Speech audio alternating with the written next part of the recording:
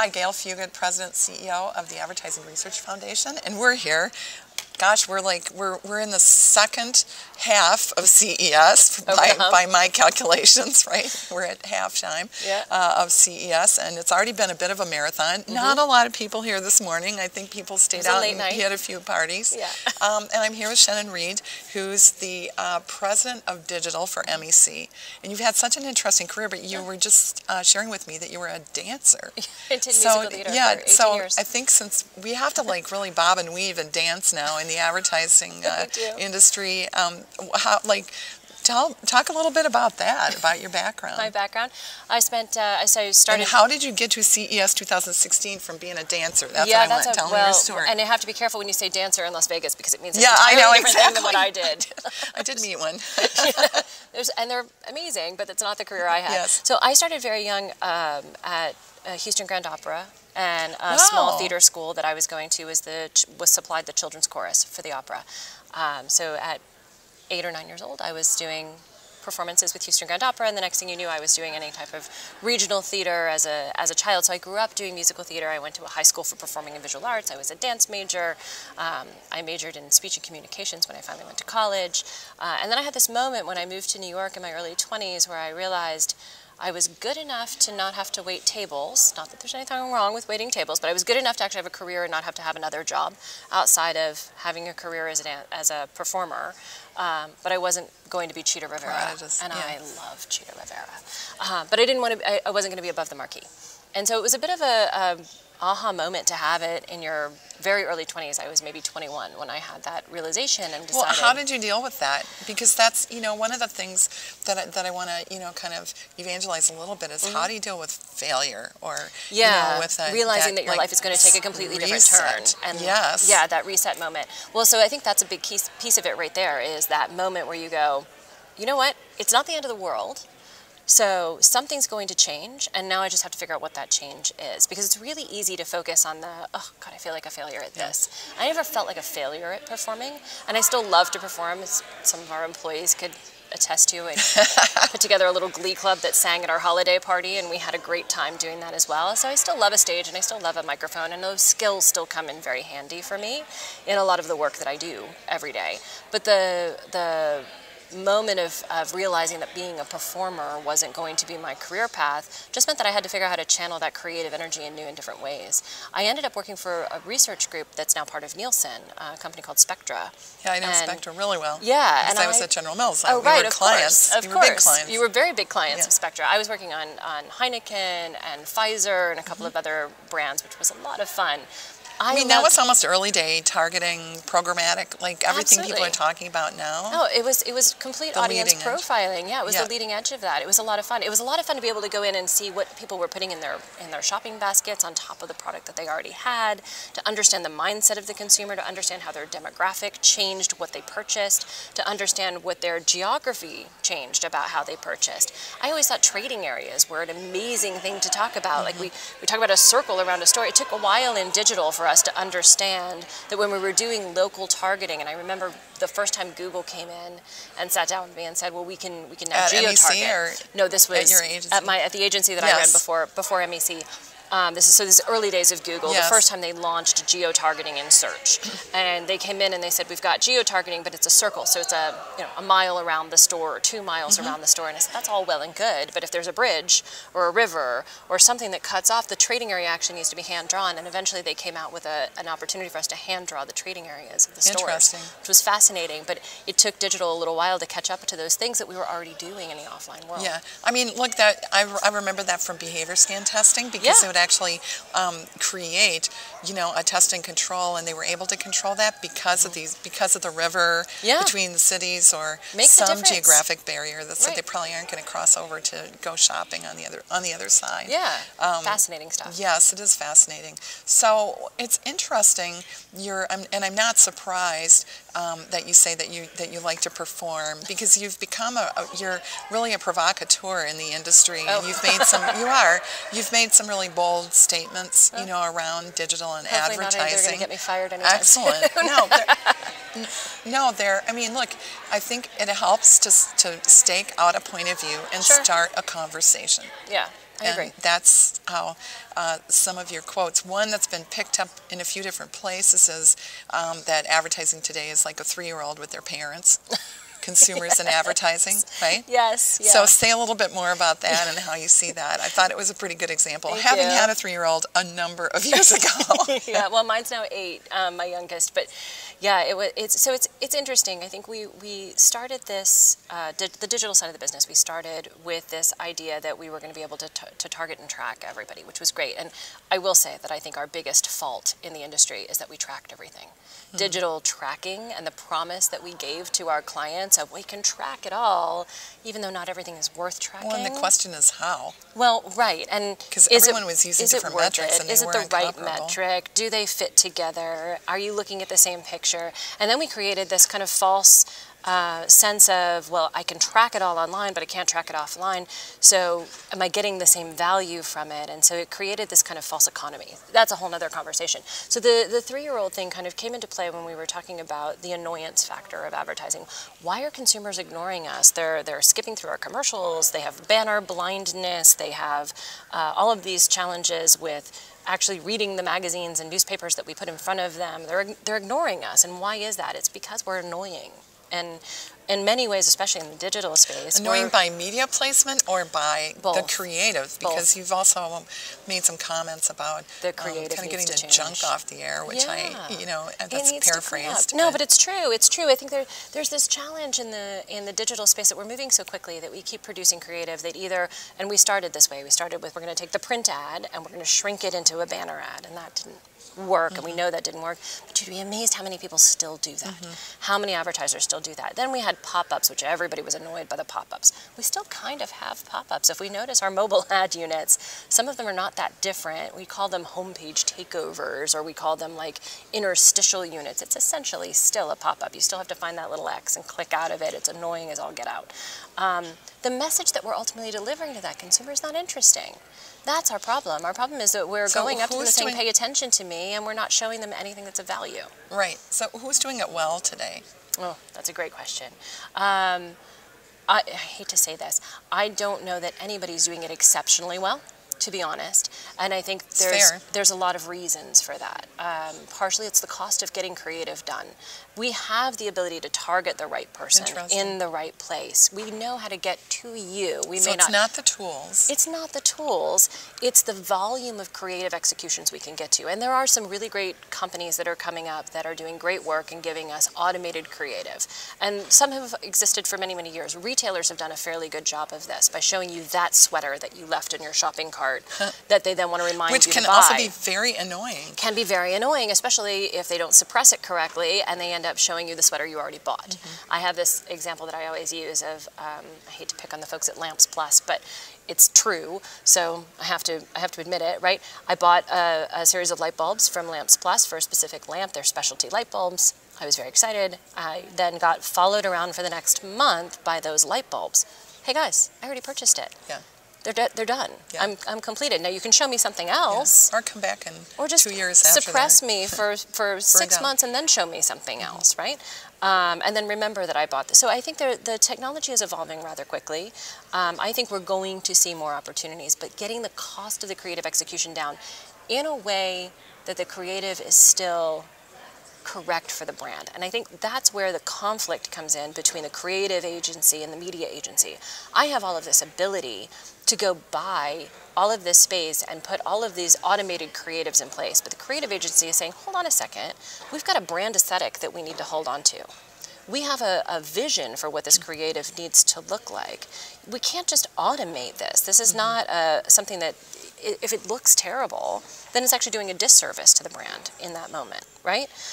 So there has to be the cleanliness of getting the creative agencies to say, okay, we embrace this new technology and we're going to start developing for it, and getting the media agencies to say, okay, and this is the volume and execution that I need, and finding how we make creative units that are actually beautiful that can also still provide value to the customer. So is the cost in how much time it takes now that there are so many more touch points? Is it, do you feel, and it's kind of an ancillary question, do you feel that it's going to take different kinds of skills among the creative for creative inspiration to create great creative across all these different touch points instead of doing, as you said, taking a print ad, making it a postage stamp, running it across all that. We've all seen that. So doesn't work. No, it doesn't work. It doesn't work. I think we still need that creative visionary, right? We need somebody who sets the tone for the brand. We need somebody who sets the vision for the brand, who sets the aesthetic for the brand.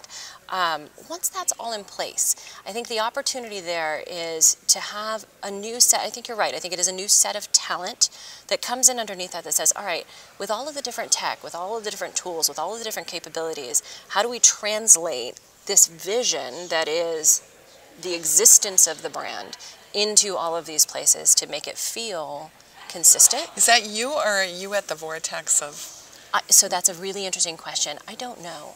I think it has the opportunity I think roles are shifting. Well, I think we are. I think you're right. I think there's an opportunity for it to be a little bit of the media agency to say, we're going to help you translate this. I think the creative agencies have the opportunity to say, we're going to have the people in-house to translate this. And I think the progressive media agencies, or the progressive creative agencies are the ones that are hiring that type of talent.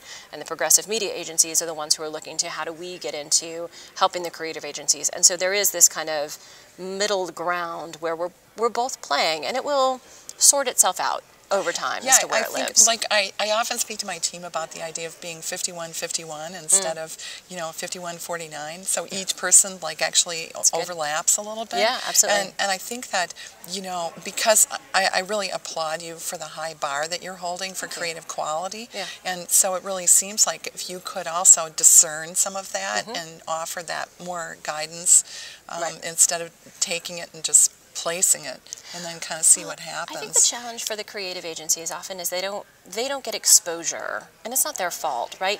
We have the media companies coming into us every single day, multiple times a day, saying, hey, we came up with this new creative unit. We've got this new opportunity. We've got this new placement that we can put you in.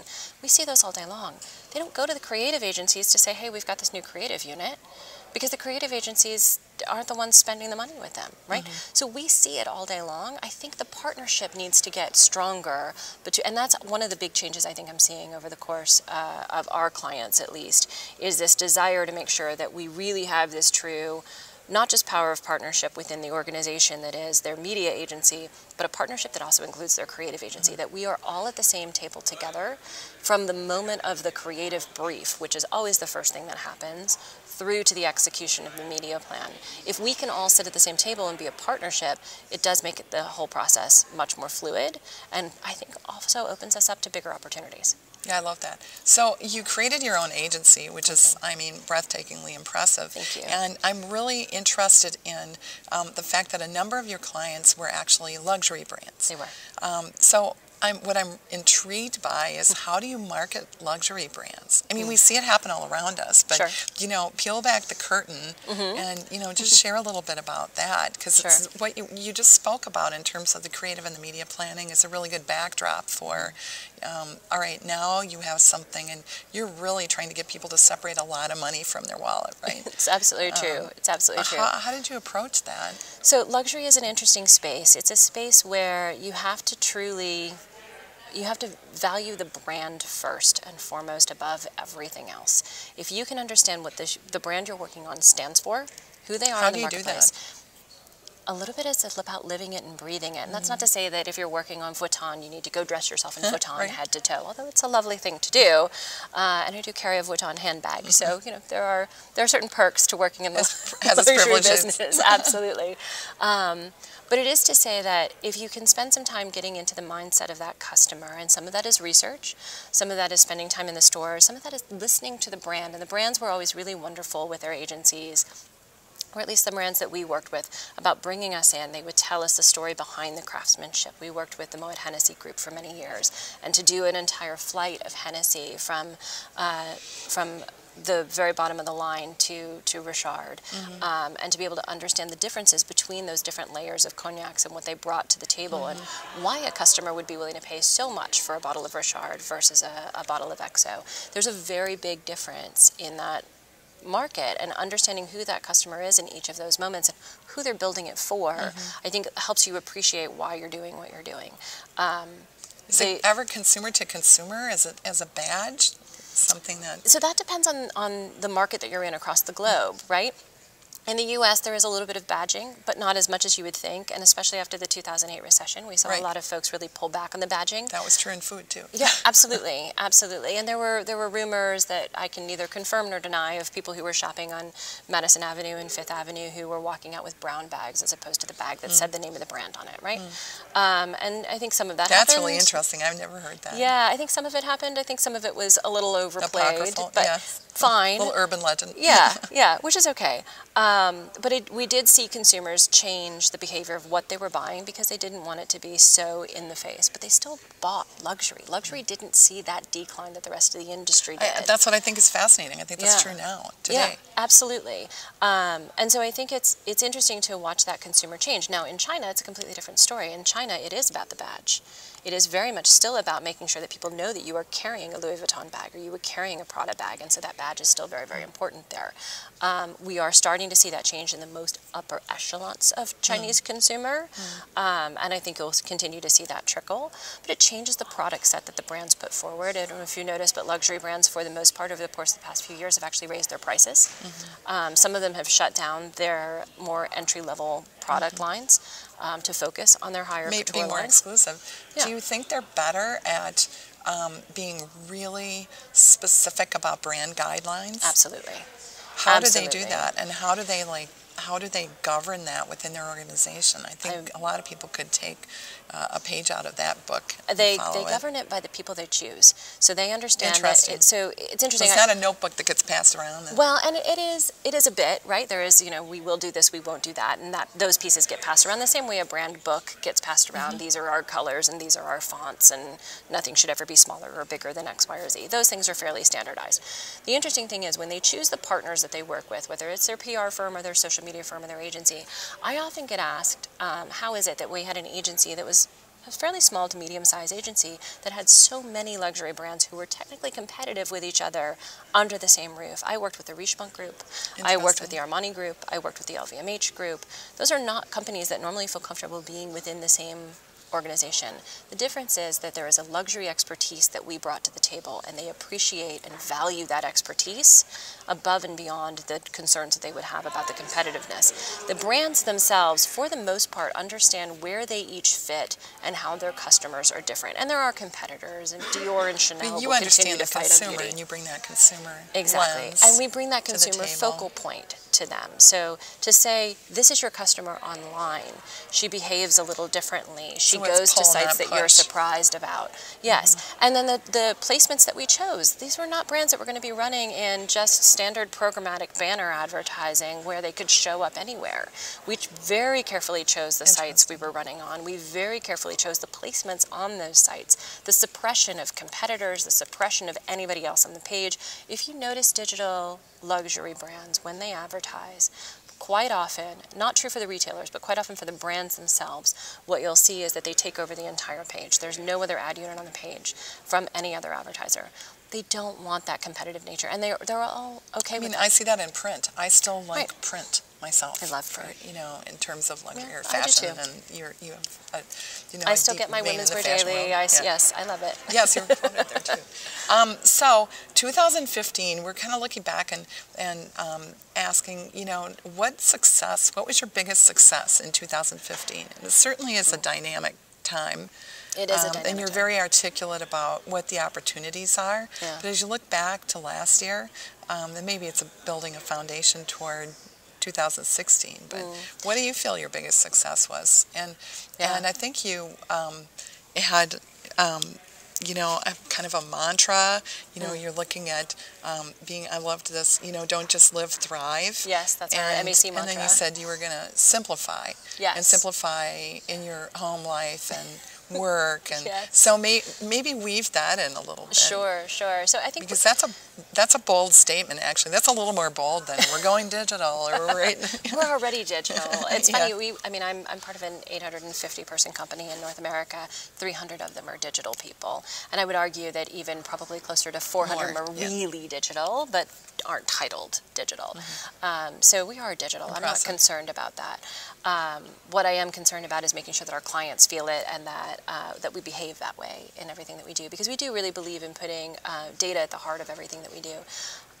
So 2015 successes, 2015 was an interesting year. So I started at MEC in May of 2014. So 2015 was my first full year at MEC.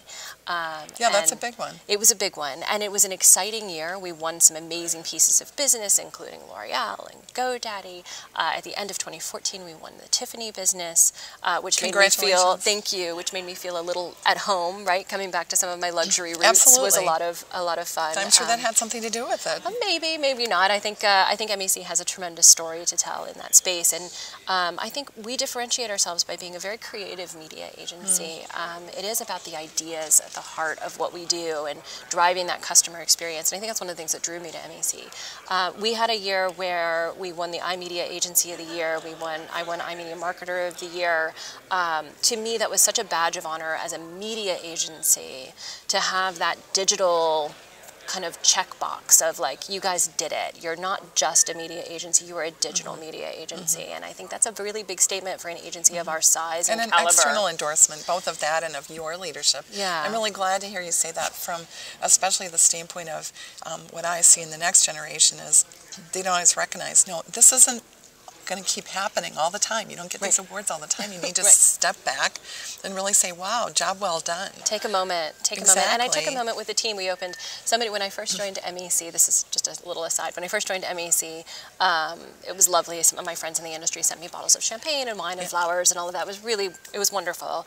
And some of them I saved, and one of them was a bottle of Cristal that I just kind of tucked away, and I said, for the right moment, oh, I love that. I'm going to pull it out. Yeah. And so when we won the iMedia Agency of the Year, I knew in advance that I had won the Marketer of the Year because they asked me to produce a video because I wasn't going to be there to accept it. But I had to keep it kind of hush-hush. But then I didn't know who'd won Agency of the Year, and I assumed since they didn't tell me, because I was told about the other one, that we didn't win it. So now I'm sitting there with curiosity, and I'm home, and I'm sitting there on Twitter watching things come through while my daughter is asleep, and she asked me to put her to sleep that night, so I'm sitting there quietly in her bedroom refreshing Twitter, and I see the announcement house up that we won.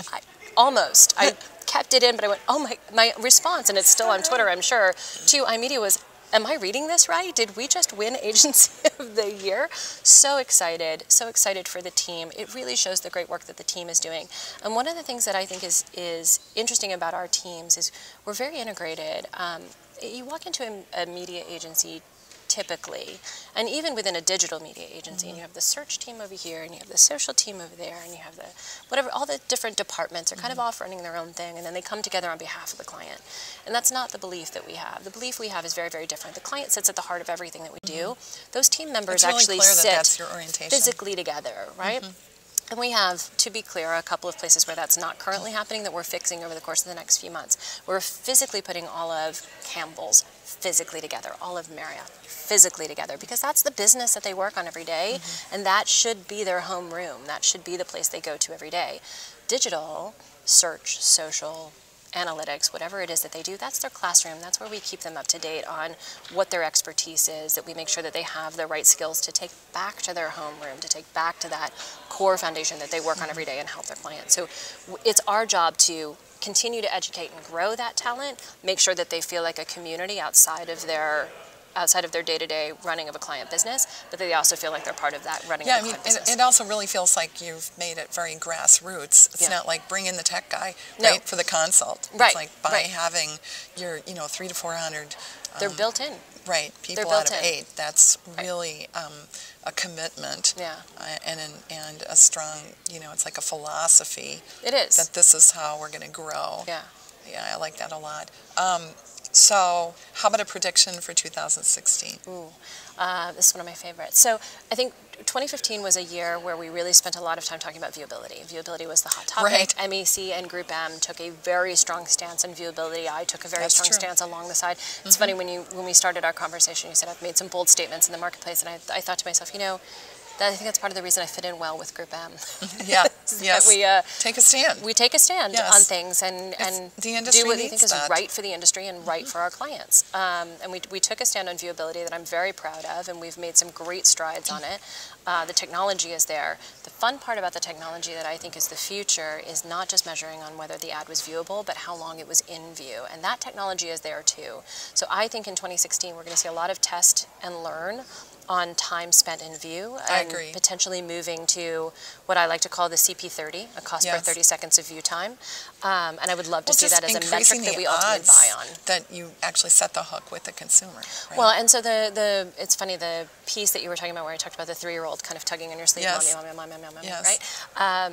In that same argument, I was talking about the time spent in view. It takes close to 7 seconds for a consumer to realize that they've actually seen something, right? So if we're moving on a mobile screen at 200 pixels per second, the ad may have gotten 100% pixel in view, but was it really in view? Did it really create an impression? Probably not. So I think our definition of impression needs to change, and that's where I think the opportunity to talk about cost in view or 30 seconds of view time is actually an opportunity to truly make sure that we're making an impression. Do you believe in experimentation? Oh, very much. Yeah. No, if you're not experimenting, then you're not pushing the industry forward, and you're not looking for what's new and interesting. That's the fun part of what we do, is that it's constantly changing. Love that. So you heard it here first, right? Shenan Reed, first thing, we're like here by ourselves. First thing in the morning. Crickets. Thank you so much for joining pleasure. us. You're really, really inspirational. Oh, thank you. Dancing your way through the industry. And iMarket of the Year and iMedia Agency of the Year. Thank you. 2015 was an amazing year for you. It was. How are you going to top that in 2016? We will I can't find a wait way. to see. I have absolutely no doubt. Congratulations on all the business that you've won. Thank you. And you clearly bring so much heart and soul to what you do. The industry really needs, and we need leaders like you. Thank you. And I really again want to applaud you for making some bold statements that will start a conversation. If we don't start having conversations about some of the tougher things, I think it's going to be hard for us to grow and change for the consumer, as you point out. I promise you I will continue to make bold statements. Thank you. It's been so great to meet you and spend as time well. together. Thank you.